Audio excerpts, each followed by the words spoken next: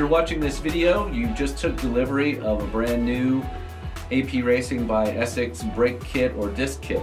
First of all, thank you very much from the entire team at Essex and AP Racing. We really appreciate your business. We're excited for you because we know you're going to have a lot more fun out to the track with this new brake setup. Before you do the install though, we wanted to give you some pointers that will help you squeeze the most out of your system. This is based on a lot of feedback we get from customers when they first take delivery or go through the install process. If you take note of these points, this is going to save you some potential questions and headaches as you go through the install process. One of the first things you're going to need to do is open all the boxes. So many times our service and sales teams will get a call from a customer saying that part XYZ wasn't in the box, when in fact it really was in the box. So when we pack and ship the kits, many times the smaller components like the brackets or brake lines might be buried in the box under other packing materials. So we'd ask that before you call us, please check the boxes completely. Remove all the packing materials, because 99% of the time all the parts are in the box and match what is on the checklist. When unpacking your boxes, in the left-hand side box is where you're going to find the brake lines, any hardware, and Loctite. The right-hand box will not have an accessory box in it. Also, something to keep in mind is that brake pads on a competition kit will not be in the larger boxes. Brake pads are a very personal choice, and we don't know what the customer is going to order, so we can't keep those stocked in the main kit boxes. So brake pads and any other accessories you might order, like a pad tension kit or brake fluid, will be shipped in a small accessory box alongside the larger kit boxes.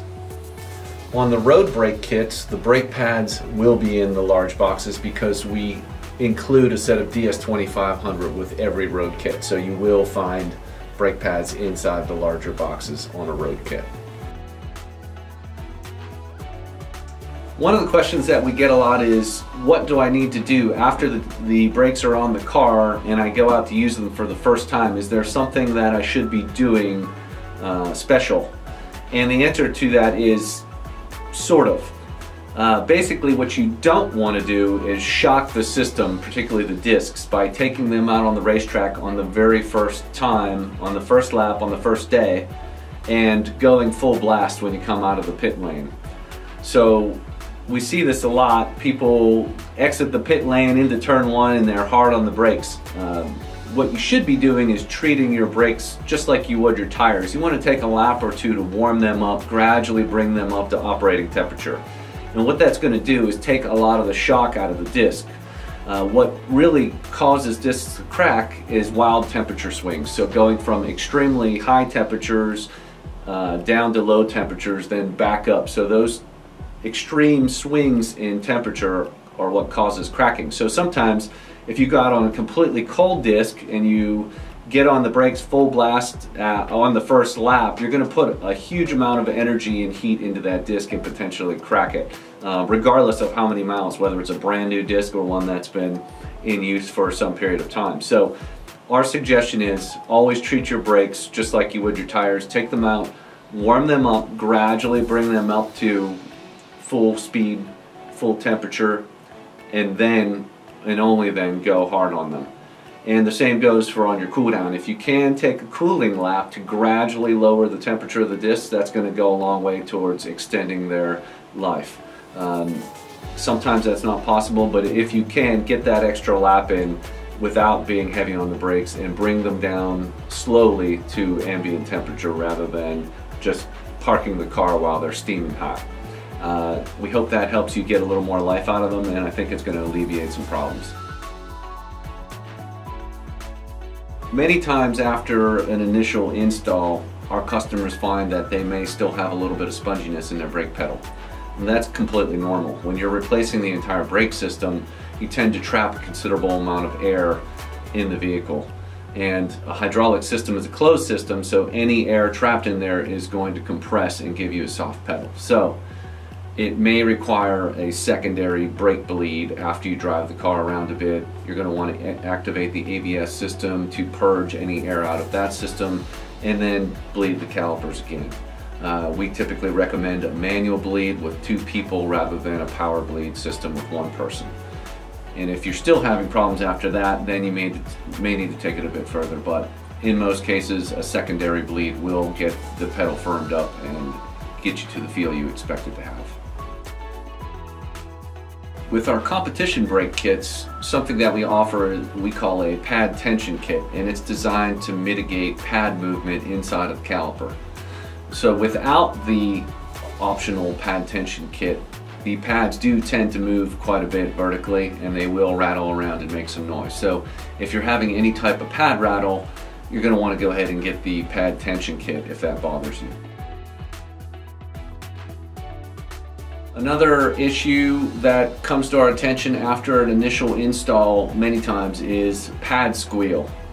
Pad squeal is very commonly related to not having the pads properly bed in or burnished. So what we would suggest before you contact us is make sure you've done a proper bed in cycle on the pads and discs. We have a great video on our YouTube channel and on our website called How to Bed in or Burnish Brake Pads and Discs. Check that video out. It goes into a lot of depth about what you're trying to accomplish in the burnishing bedding process and how to do it. So take a look at that, and I think you'll find that your pads are going to be a lot quieter after you go through that process. A lot of our customers have either previously had brake ducts on their car, or they intend to add them alongside our brake kit. We would suggest not doing that. Our suggestion is to try our brake kit first without brake ducts. Brake ducts are a very complicated subject. 9 times out of 10 we've found in our experience that adding an aftermarket brake duct to a production road car brake system can cause a lot more problems than it solves. We have a great article that goes into a lot of depth on that topic on our website. It's called "Do I Need Brake Ducts on My Track Car?" So check that out on the Essex blog for more details. But again, try the kit first without the brake ducts, and then if you take temperature measurements and find that you're running the components hotter than you think you should be, give us a call and we can help you out further. Another area where we see some problems on an initial install are the splash guards or dust shields behind the brake discs. So in all cases we suggest, particularly with competition kits, to remove the dust shield, because all that does is trap heat on the inner face of the disc and on your inner pads. There's really no benefit to having that on the cars that our customers are running on the racetrack. So either remove it, a lot of them now are bolt-on, or trim it back with tin snips, get rid of it completely. But we do not suggest keeping the splash guard or dust shield on the brake disc. It can cause a considerable number of problems. One final note on the splash guards or dust shields. If your car has a dust shield or splash guard sandwiched in the hub, you do not want to take the hub apart and remove that splash guard. You're better off just trimming around it, because what happens then is if you take that splash guard out, it will push the disc in however thick that splash guard was. So it will actually change the offset of the brake disc, and then it will not sit in the center of your caliper when you install the rest of the kit. So that's a big no-no. Don't do that. If it is sandwiched down in the hub, trim around that and leave it in the hub so you don't impact your offsets at all. One topic that comes up sometimes after our brake kit is installed on a car is brake drag. People will pull up to a stop with their foot on the brake, and the calipers are clamping the discs, and then they raise the car and they try to move the brake disc, and it still has some clamp load residual on the disc. So that's normal, and you're always going to see that. What you should do is, if you want to spin the discs for any reason, when you roll up to the stop, don't use the brakes, just let the car drift essentially to a stop. And then you'll see that the brakes aren't actually dragging whenever they're used as they would be when the car's in motion on the track. In terms of brake drag, if you are having brake drag, experiencing that, you are going to know it. It's not something subtle. Typically what we'll see is one side of the car would be impacted more than the other, and you would actually feel the car pulling, or you would see some very visible signs that one side was running much hotter than the other. So it's extremely rare that that happens. We don't see a lot of piston dragging, that sort of thing, and the anti-knockback springs don't have the force to cause any significant amount of drag. They're only a 3 or 7 pound spring in some cases, so very lightweight springs. So drag is typically not an issue, but if you do experience it, it's going to be something that isn't very subtle, and you'll know when it's happening. You're going to have a tremendous amount of heat generated if that is occurring. I think that about wraps everything up that we wanted to cover in this segment. Again, thank you so much for the purchase. We think you're really going to enjoy your new brakes, and it's really going to make your day out at the track a lot more fun and less work.